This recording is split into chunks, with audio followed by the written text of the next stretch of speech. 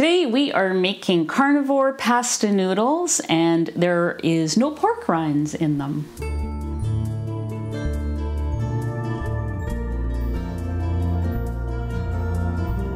I'm Anita from KetogenicWoman.com, where I share keto and carnivore recipes and other cooking ideas. If you're new here, welcome. I hope you check out some of my other videos. And for those of you returning, welcome back. I hope you enjoy today's video. So about 2 years ago on YouTube, I made a video. It was not a long video. It was keto pasta noodles. It was such a popular recipe on my blog at the time that I thought, okay, I have to do it on YouTube. And it became super popular on YouTube as well. The only thing is, to this very day, I still get comments and questions asking if, what can be substituted for pork rinds. I can't do pork rinds for whatever reason, religious reasons, allergy, histamines. There's a multitude of reasons, that people don't do pork. So that's great. I did make some other pasta noodles as well that are also on YouTube without pork. But the other day I was, playing around with my meat chips, my Carnivore crisps, and you can use homemade meat chips for this as well. And I thought, well, what if I just made the exact same recipe as that one and substituted all the ingredients one for one, except I make it with chicken or beef or whatever. And I did that. So I have these noodles in my fridge that I've been using this week for soup, and they turned out great. Now this one happens to be, I did a combination. I made a combination of chicken breast and liver chips. And so that's why they look kind of, that multicolored look to them. The soup, they're great in soup. I just take out a little handful, mix it with some leftover beef. We'll show you up on the screen what that looks like. It's delicious, fast and easy when you've got the noodles made. So today I'm going to show you how I do that. I'm going to make another batch. I am going to use the Carnivore crisps. I'm going to use only chicken today because I want a lighter color. And I'm just going to throw these back here, but you can totally go with the dark ones. And if you cannot get Carnivore crisps where you are, I'm going to link you below to how I make my own meat chips. They're easy to make. You can do it in a dehydrator with a meat slicer, but then I have another video where I do it a completely different way. So I'm going to link both those below. So however you get your meat chips, either conveniently or make them yourself, this will work. So let's start. I am going to just go over quickly what's in the recipe. Now you can print out my recipe card. It's called Keto Carnivore Pasta Noodles. I will link it below. I'm making this exact recipe except for where it says 3 tablespoons of finely ground pork rinds. We're going to use 3 tablespoons of finely ground chicken breast. So you can print this off for yourself. So let's go over the ingredients. There's 3 large eggs. There is a tablespoon of Parmesan. Now, on the recipe, it says dry Parmesan. I don't have any. I'm going to use this. This works equally well. And there is 4 tablespoons of the brick type cream cheese. It comes like this. And I think I probably have a good 4 tablespoons here, but I'll measure it. And some salt. Now, the original recipe doesn't call for salt. Pork rinds are extremely salty, at least the ones I can get here. When I made the noodles the other day, I put in a pinch of salt and there still wasn't enough salt. So the Carnivore crisps have way less salt than pork rinds do. And then also whatever ones that you make for yourself could be the same. So let's get started. For blending the pasta batter, I'm just using a personal size blender. I'm making just one small amount because I still have noodles. People like this so much that they always tell me they make a double batch. So, you know, try it once, a single batch, and if you like it, then you can go forward and make double batches. So I'm going to put my 3 eggs in here into my blender. Got my 3 eggs. I'm going to weigh this out. So 4 tablespoons is the same as 2 ounces. Oh, that's 2.6. So I'm gonna just take a little bit off. And I'll give it to you in grams too. I just wanna get to my 2 ounces first. Perfect. 57 grams is the same as 2 ounces. So I'm actually gonna break it up a little bit here so that it's a small blender. It's not a Vitamix. I'll make it easier to blend. Okay, and the tablespoon of cheese. If you have the dry, you can use it, or this. And if you don't have Parmesan, I'm betting that probably whatever cheese you have will work. I'm using Redmond salt. And I'm putting in 2 pinches this time. Okay, so to grind these up, I am going to use this rotary cheese grater. Okay, so this is the rotary grater that a subscriber purchased for me and sent to me as a gift. That was Snugglepuss. Thank you very much again. Now I, was happy to get it because I was using it for frozen butter, and it also works great for grated cheese. So I've also discovered that grating pork rinds in it, they come out really nice and fine. And I've always been using this particular one with the big holes, but when I did that the other day, these came out too chunky. So I switched to this one with the little holes. This is for grinding nuts and spices, and it worked perfectly. So that's what I'm going to use today. There we go. Okay, so I don't know exactly how many of these I'm going to need. So I'll probably measure it a little bit out as I go.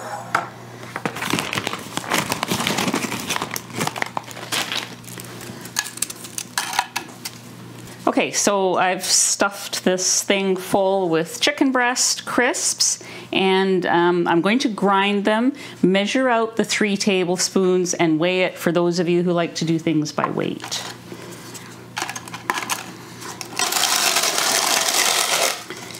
If you do use this, put a big bowl here because they do tend to kind of shoot out. A little bowl doesn't quite catch them all.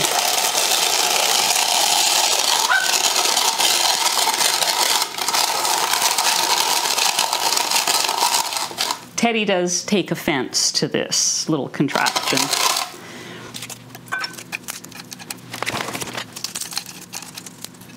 Oh yes, they sense things are gonna fall. Here, knock yourself out, you guys.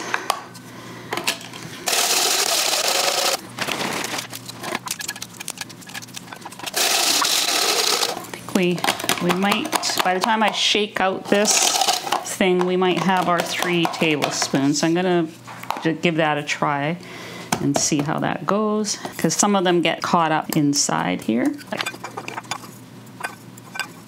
Okay, so 3 tablespoons is about an ounce, 28 grams. And the oven is ready. I'm not quite ready. I have set it to 350. And we can put this back. Sorry guys. Now you have to wait till they're done. Now we're going to add, I was going to say pork rinds. We're going to add our chicken breast, crumbs,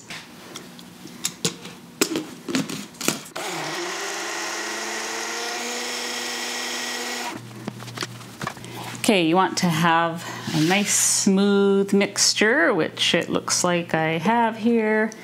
I just want to say before we leave the grinding part that if you don't have one of these, The other thing that works well is these little mini food choppers. They're like a mini food processor, or if you have a big food processor, you could, you know, do a whole bunch at a time.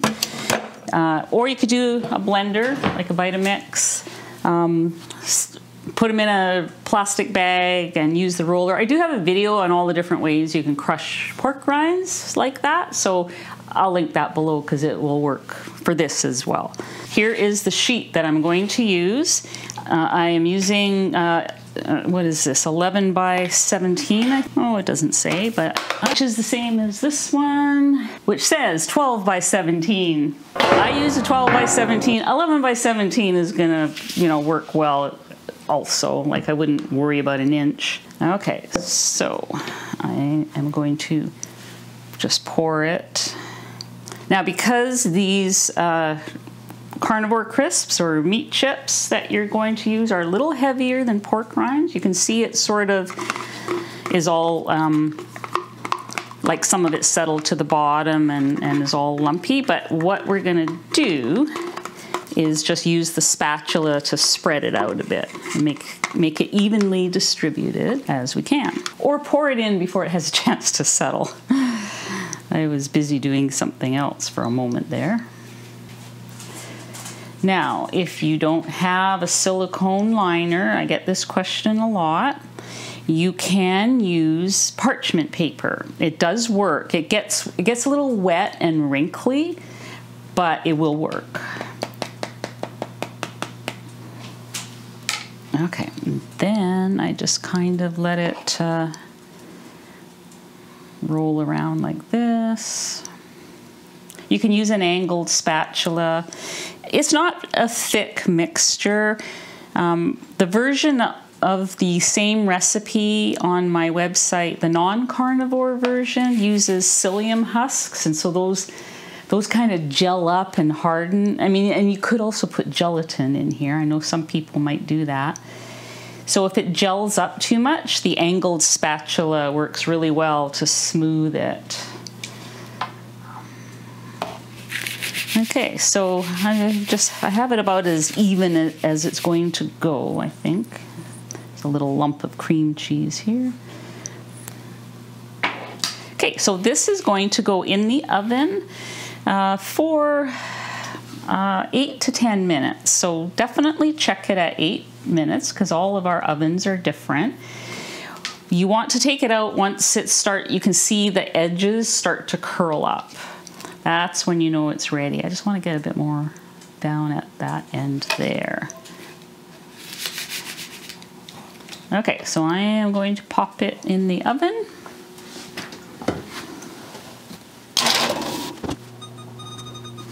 I've set my timer for 8 minutes, and we'll see you when we pull it out of the oven.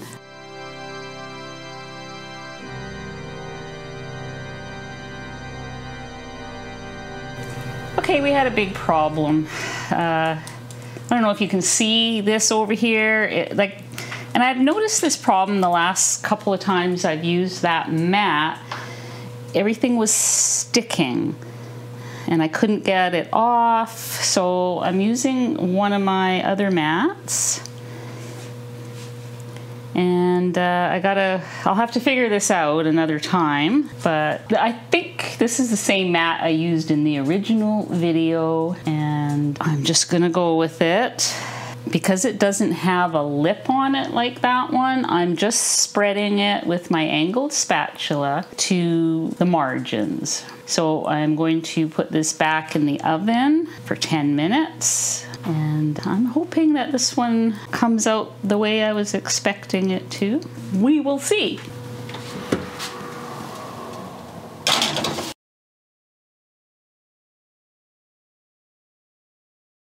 So we had a little bit of a kitchen disaster, but we're making lemonade out of lemons. I managed to scrape my noodle sheets off into pieces, and I'm going to make lasagna out of this. I don't know yet what is going to go in the lasagna because I was unprepared, but I just kind of want to show you that, you know, even when it looks bad, no need to throw it away. All is not lost. You just need to piece together. See, I've got the bottom of my lasagna noodles. I'll put something in the middle. I might even get 3 layers altogether, I'm not sure. But that's not what this video is about. I'm gonna do this afterwards. Just move it over here for now. Dropped a few crumbs there. Let's get over to our pasta noodles. This looks a little better. You're probably, you know, these cracks, I get them sometimes, but it doesn't really matter because once you cut it up into noodles, then it's completely unnoticeable. So what I find I have to do is kind of, you know, put a flat spatula or even something like this that I use underneath here, and just kind of get the edges off, because the edges are usually crispy and so they're a little bit stuck to the pan. But on this other one, the whole thing was stuck. Like, there was no getting that off. So I don't know if the pan has degraded or what has happened there. So this one seems to be much better, and it's going to come off once I pry the edges loose. So, okay. I think maybe next time I'm gonna try it on the middle rack or something. So basically you want the sheet like this. Nice full sheet. Is that your piece, Teddy? There you go. Good dog. Now, there's many different ways you can cut the noodles, and the easiest is probably with a sharp knife. This is what I always used to do. You can, you know, just roll it up like a jelly roll like this, and just basically cut like that. The advantage is that you can make them super thin if you want, or you can go a little bit thicker. So, you know, there's the differences in size. Recently, I did a video where I was reviewing different noodle cutters, and I kind of use this one most of the time. I have an attachment for my KitchenAid where you can just feed the sheet through and it makes them almost as thin as spaghetti. So that one's quite nice. And there's also those manual ones that you can get where you feed the sheets through. That works as well. I tend to go for this one because I can just grab it out of the drawer and just cut. So you have to press really hard, because what happens is, I mean, you have to then kind of pull the noodles apart a bit. But I find it still works well enough if you press hard enough that this one is probably the easiest one for me. Some people use a pizza cutter. I cannot roll it straight enough for that to be any good for me, but that's just me. If you're good at that, then by all means use the pizza cutter. Yeah, so whatever way, there are many different ways to, you know, skin a cat, so they say. And this one works pretty good. So as far as the fastest way, though, I kind of think it might be slicing. If you want them straight and pretty, use this. If you don't care if they're all over the place, different sizes, the knife works. Okay, so these noodles, as far as storing them, I just keep them in the fridge. That one looks a little too thick. I just keep them in the fridge in that container you saw, and then I just take them out, you know, by the handful as I need them. You can freeze them. They freeze well, and so that's not a problem. The other thing is that these hold up really well in soup. I use them in soup all the time. They hold up well under a sauce. They're just really versatile and can be used for a lot of different things. They are carnivore. There's only animal products other than the salt, which you can leave out if you like. And what else can I tell you about them? I also have made tuna casserole with this. Like, they bake well with other things, like say tuna or chicken. I've made enchilada wraps. Actually, that's maybe not a bad idea for our broken ones over there, but I think lasagna might be easier.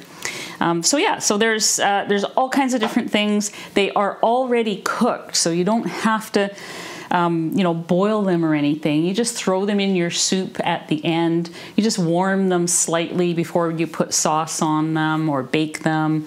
Like, you just throw them in with your other ingredients, bake them in a casserole.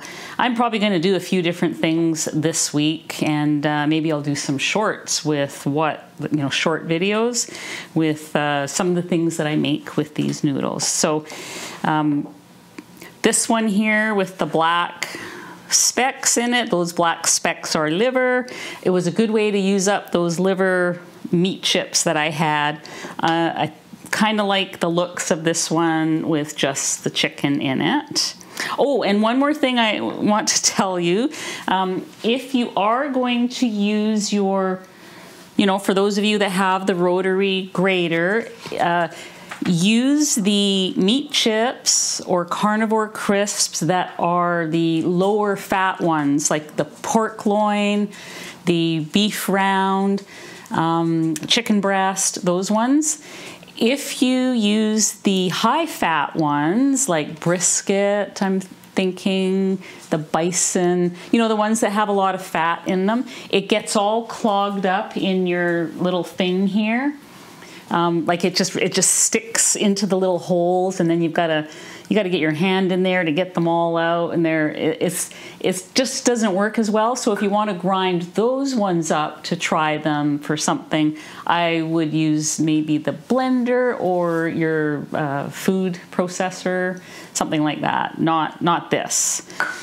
So just an extra tip. So I hope you enjoy these noodles. To me, they taste just like the ones with the pork rinds, because you can't taste the pork rinds in the pork rind ones. That's another question that I used to get a lot. Can you taste the pork rinds? No. Can you taste the chicken? Mm-mm. They just taste the same to me, all of them. I don't know. So I think these will be enjoyed by those who cannot do pork. So give it a try and have fun with it. Try all kinds of different types of meat. Okay, we'll see you guys on the next video.